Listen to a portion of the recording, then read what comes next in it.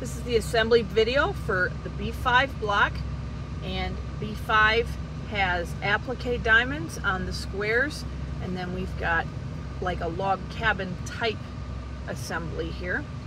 So what we're going to do is I'm going to applique all 4 of these onto the squares first, and then I'm going to connect them, these 2 with this bar and this as well, and then I will add this piece, and so then we'll form the center square, and then I'll add this section, and then this section, this one, and then finally that one.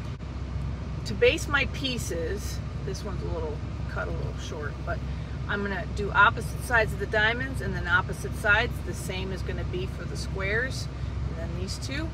For the bars, I'm going to base the short sides first, then the long sides, and work on my assembly. So the first thing I'm going to do is base the diamonds and the green squares, and then we can work on applique.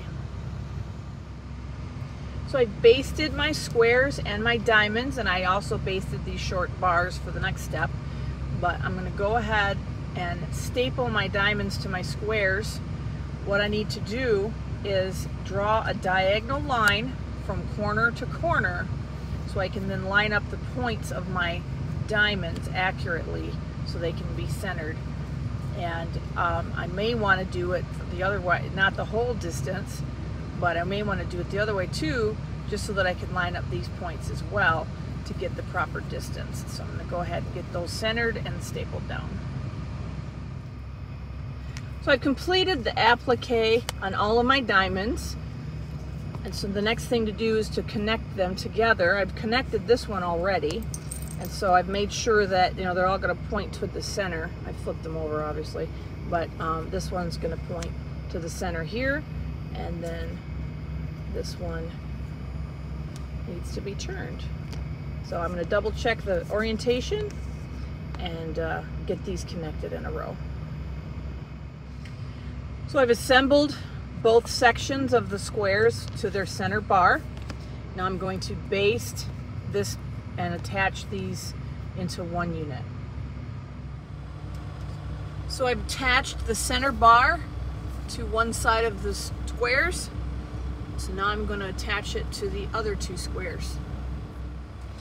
So I've attached the center squares to each other.